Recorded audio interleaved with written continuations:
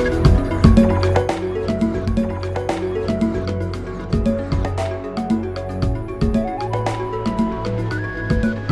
right, yes, so welcome back to the Balanced Diet of Entertainment this morning. Now, if you check your agogo, you go to say the level where they're quite sensitive for some people, because now we don't enter this one will concern you, it concern me, it concern everybody. Whether now you get pikin or whether now you born them. They say now one woman ain't they born pikin, but now community now they train them. Now based on information we don't get between the year 2013 to 2017, over 22,000 patients where they treat now children and adolescents on top mental health disorders. And that's now why we get this very casual guest for inside the studio. Because when it comes to the mental health of any child, it is very important that child is very casual. Even though for Nigeria, one kind perception they on top mental health. It be like saying a question or a topic who they shy away from. But right now, make I give you a little brief on the guest we'll get for inside the studio now. Now, she, na Nigerian British, we don't get all-round education on top experts, all-round education experts, and where they impact the lives of thousands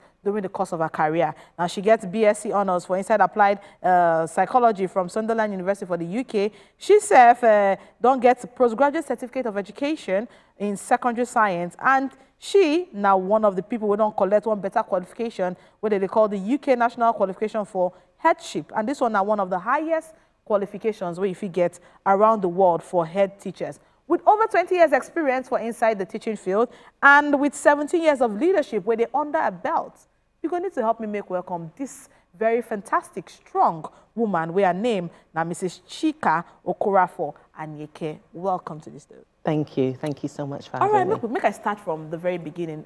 Teaching, education. What did make you decide saying that particular profession you want to enter? To make an impact, to give back, use my expertise, and it was in an area of science and secondary school children where, you know, I know they go through a lot of things at that stage. So that's what really drew me to becoming a teacher. Beautiful. Now, looking at the child's mental health, how we go fit to explain them in terms of child's mental health for children? Okay, so mental health generally is our psychological, our emotional, and our social well-being. It's really how we think, how we feel, how we act and react. So it's very, very important at all life stages for childhood, adolescence, and for adults also. And it's really bringing the awareness that the same way we take care of our physical health is the same way we should be taking care of our mental health. It's not when something goes wrong. No, because for inside Nigeria, it can't be like saying a topic where people know they like talk about. You feel saying that the cultural environment would they, or you feel say people generally don't like to they talk about them because they think it's from maybe a person pursue you from village or now witchcraft, you know. Why do we have that perception in Nigeria? Why do you think we have that? Okay, I don't think it's unique to Nigeria, the stigma attached to mental health and talking.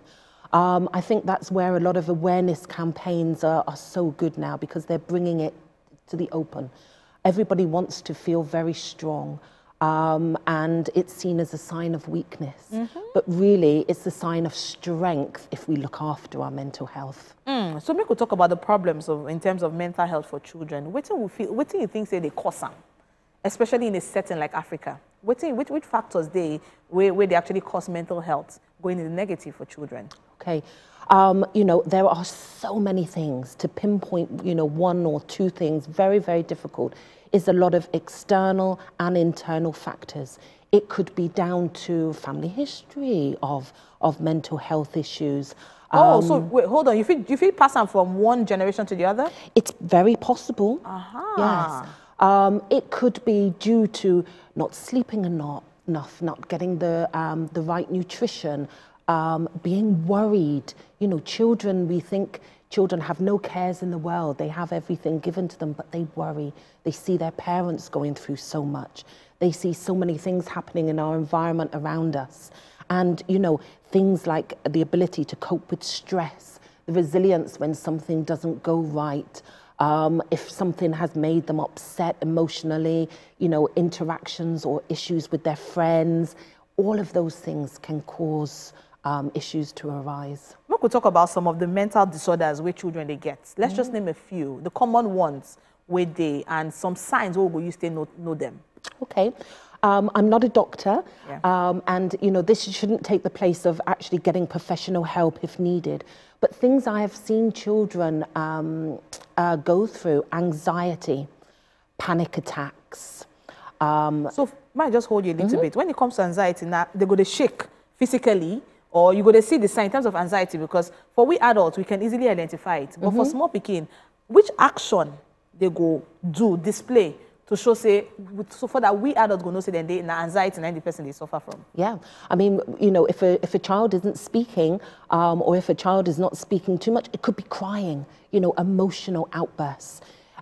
Children are not always able to regulate their emotions, so it can be sort of either becoming very quiet, very withdrawn, or very emotional and crying and tantrums and outbursts and moods.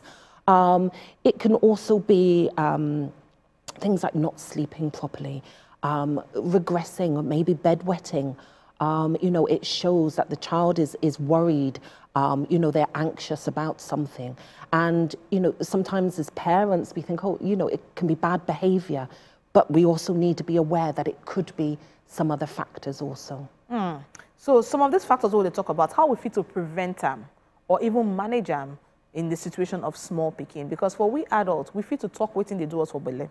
You fit to talk, say my hand they pay me, my belly they pay me, my back. But for small pikin, especially pikin where never start they talk, or even the ones where they talk, the two way they do them for body, they don't feel explain them. So how we fit to manage that kind of, I know say you know be doctor, but how we fit to identify and even manage this mental wellness, quote unquote, of the child? Yeah, it's a very good point that you bring up about complaining about something physical, because in children, a lot of times they may say they have a headache or they have a stomach ache, and there's no reason for it, but it could be actually a symptom of their worry and their anxiety. So, as parents, we have to be aware. Everybody is so busy to try and, to slow down, and talking. Talking is really important, and listening also. So you will hopefully notice a change, and by talking and listening to the child, and observing the child also, you will gain some information about, what is going on and next steps that could be taken. How we go fit to draw the line between reality and fiction when it comes to children? Because say sometimes that tantrum where they throw, water no they come up for their eye. They're gonna do like everything they'll do, and sometimes we need to understand when it is either for attention or really for a need. That's not what they ask. How you go draw the line? How we go feel know whether as parents, as guardian, no say okay, this way they do the picking, no, not for real, or it's for attention, or it just they do and just to worry person. Yeah. How can we draw the line between that reality and the fiction? Yeah, that's a fantastic question.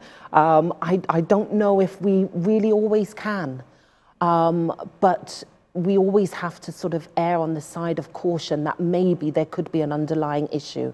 I think we know our children, well enough to know that when they, really are just trying to manipulate us, or whether it really is something that goes, a lot deeper. And, a change maybe in the behavior. There are also things like hormones and puberty, and, those types of, times in a child's life, and coming in from tweenyhood to adulthood. And, it's a journey with lots of ups and downs. And, for everybody, parents too, and parents and their mental health, also take care of you. Don't be too hard on yourselves. Now, with your years of experience, over 20 years of experience really under your belt, what do you feel say the government and suppose get any special program to cater for this category of children? Yes. I mean, all governments around the world, part of their health plans and processes that they put in place have provisions for mental health, and generally around the world there's a need, and everybody knows they have to bring more awareness to mental health. A lot of adults who deal with mental health later in life wish that they had got mental health help earlier. many of the issues that we deal with as adults, the onset is around 10 to 13. So, you know, the awareness, younger and younger, and the world that we live in today has changed so much. And there's so much information and so much exposure that governments know that, you know, children in younger ages, the awareness needs to be there. In conjunction or in collaboration with what you talk, say government is supposed to do, even us as individuals, what do you feel say we need to do to even better the package or the infrastructure with governments put in place for any country? Yeah, I think we all owe it to ourselves to be kind and compassionate to ourselves and to really take care of our mental health. We are very invested in our physical health, and we should be, you know, just as invested even more in our emotional health, our mental health, because it's how we relate to one another. It's, you know, being positive in the community.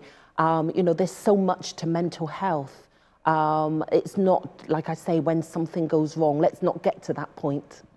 So make I ask you, from your own personal experience, 20 years, over 20 years, 23 to be precise, years of experience where you don't gather, tell us a scenario you get with a pikin where you know, say, this pikin, they suffer from something, and I need to speak with either the guardian or the parents. Tell us one of the experience where you get. Yes. As a teacher, very often children do come to us and talk to us.